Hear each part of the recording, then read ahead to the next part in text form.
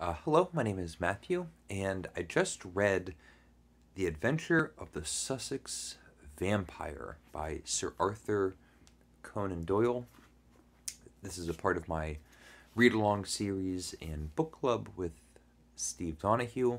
We are reading murder mysteries in the month of March, and we are reading all the Sherlock Holmes short stories.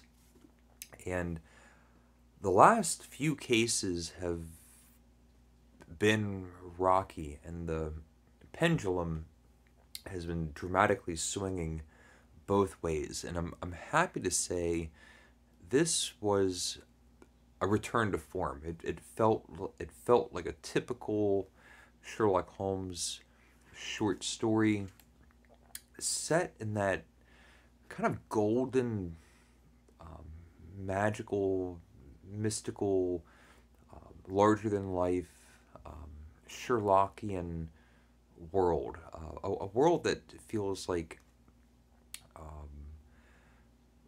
a parallel world or an extension, some adjacent reality where these fantastical crimes happen and social issues and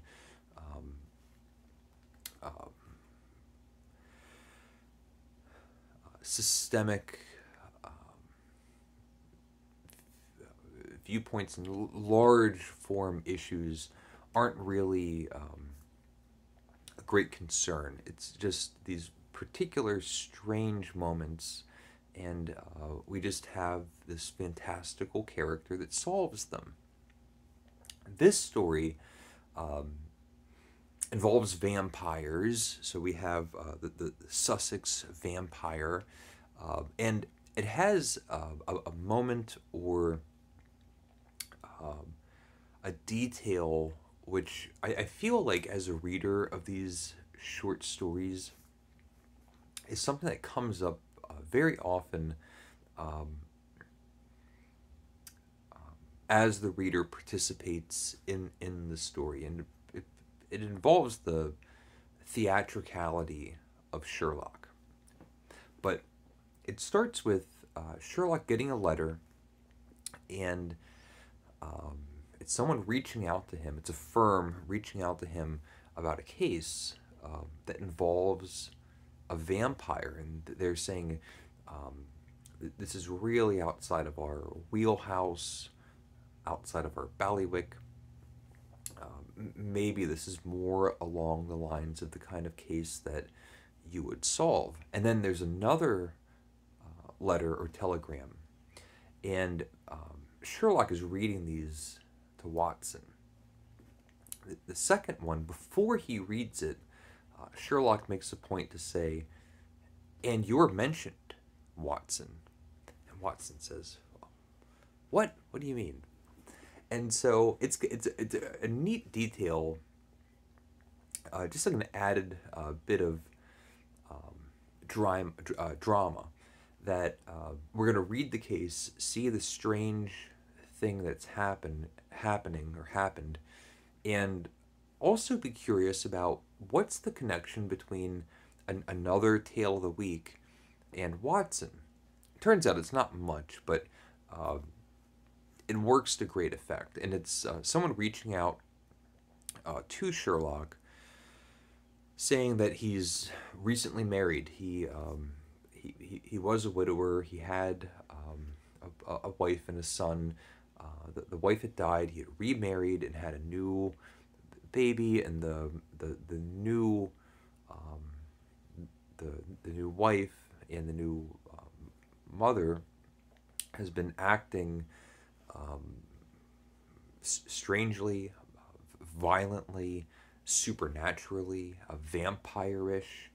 Um, so there's a son from his first marriage that the wife has been caught by the maid um, beating and assaulting, and an instance where the maid sees the wife um, biting into the flesh of a baby, like a newborn baby, and we get these horror elements and vampire elements. The maid relays this to the husband.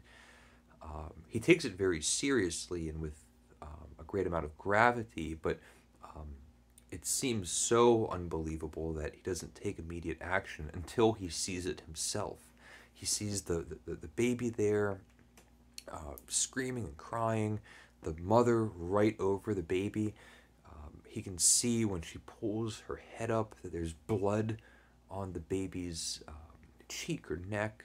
She turns around and has blood on her mouth. And he has to take immediate action. Puts her in a room, has the maid hold her away, has the baby taken care of. Caused such alarm that he took this story into the hands of Sherlock. And he's telling this, and then at the very end mentions that the person that the husband and the person that's relaying this story through a letter or a telegram was an old school chum of Watson. And Watson says, oh yeah, old big so and so. He was a 3/4, and I love that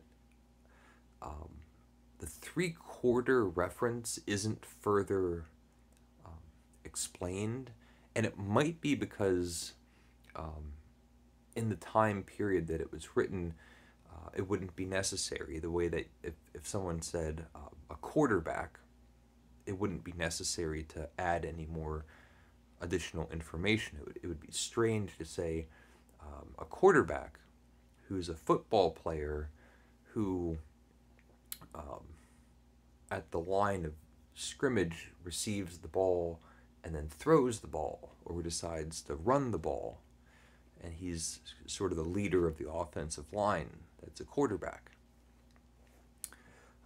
But specifically, the 3/4 term is also a reference to an older short story, a Sherlock story. So it felt like a little bit of a connection, but that's how the guy knows Watson. That's how he knew to contact Sherlock.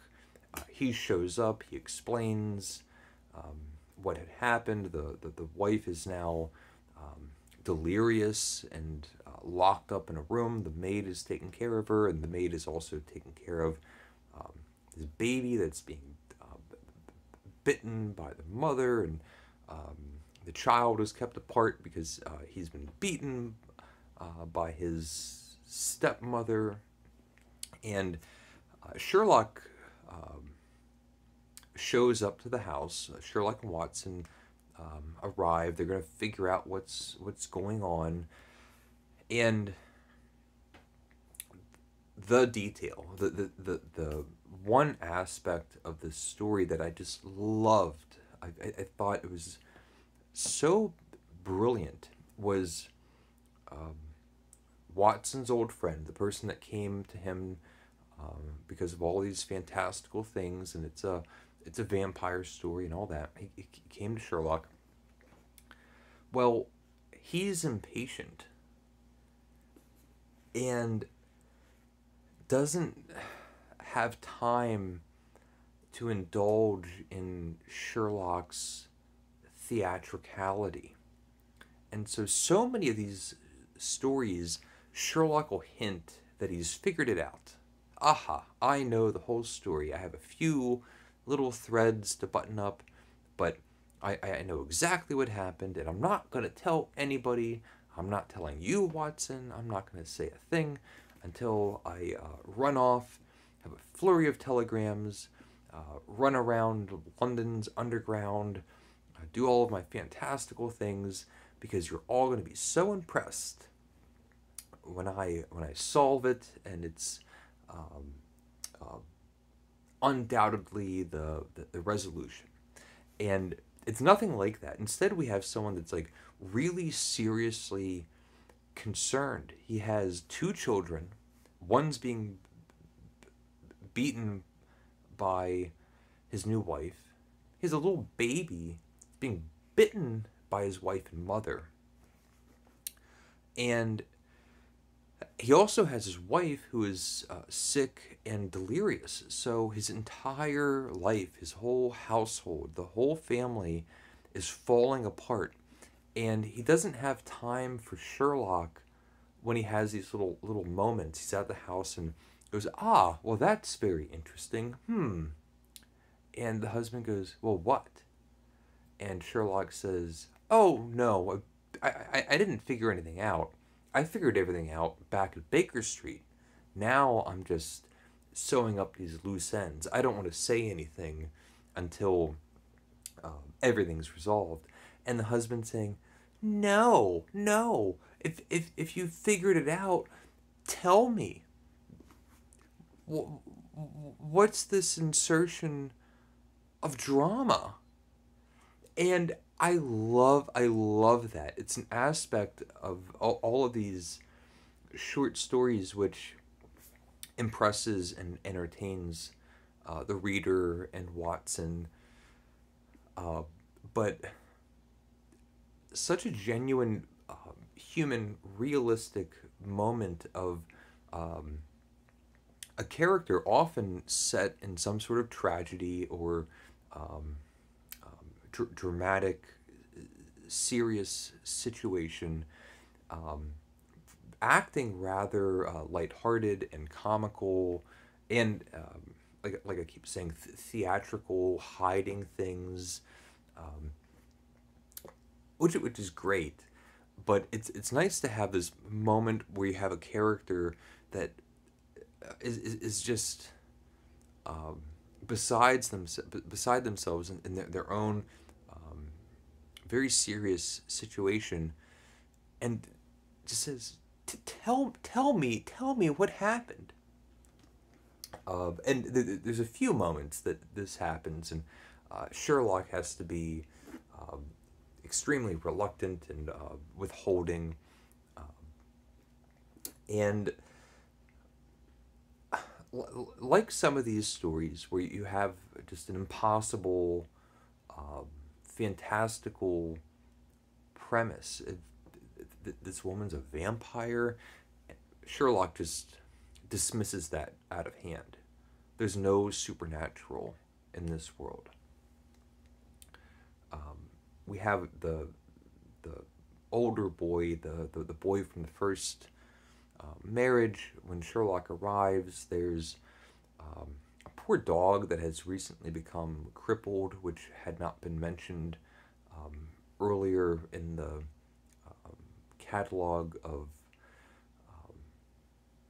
outrageous behaviors that have happened at the house. The mother's sequestered in bed. The little baby is being guarded, and it comes down to the maliciousness of a jealous little boy. And the mother wasn't biting into the baby, sucking poison out of the baby, saving the baby. The dog had been poisoned.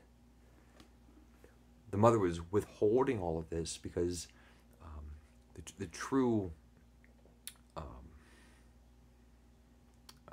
perpetrator was her husband's own child, who was acting with cruelty and malice.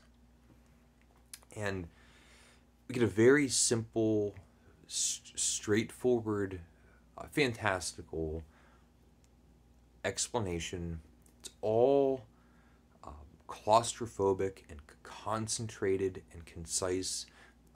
There's no long exposition about